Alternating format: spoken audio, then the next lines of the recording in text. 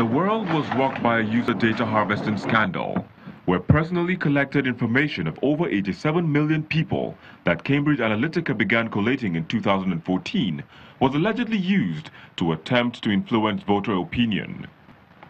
To scuttle chances of a repeat, the European Union has introduced the General Data Protection Regulation, GDPR, to force websites and social media owners to send out emails notifying users of a looming privacy policy update. But what is the big deal? Is really privacy for the 21st century in the digital age, basically. The African Union has a similar policy titled the AU Convention on Cybersecurity and Personal Data Protection.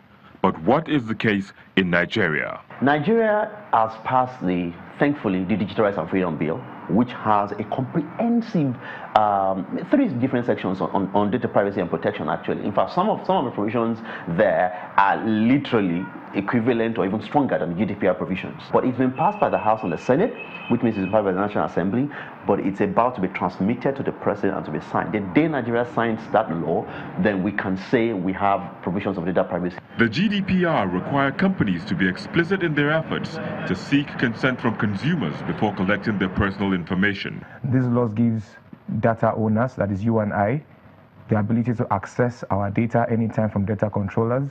It gives us the ability to reject and say, I don't want you to use my data anymore. It gives you the right to say, I want you to erase all my data. That's a right to be forgotten. It gives you the right to object to processing of your data.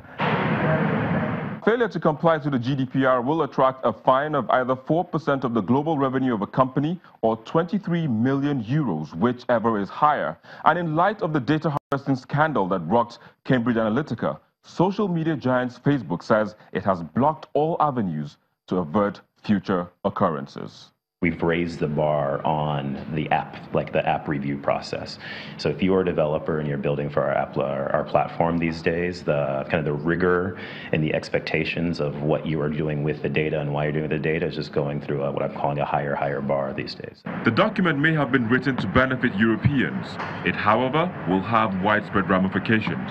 You are based anywhere in the world, but you process the data of Europeans or anyone in the European economic area, you are affected. That literally means every social media platform. It means that whatever you do with that person's data on your website, you're subject to GDPR. African companies now need to, at board level, so I'm not even talking at employee level, at board level, corporate governance level, they need to call in experts to look at how they use data, how data is protected, how they share data, what are their marketing plans that touch on people's data. It's really a big deal for African companies right now. The GDPR will further give consumers the right to access data companies store about them, as well as the right to limit the use of decisions made by set algorithms, amongst others.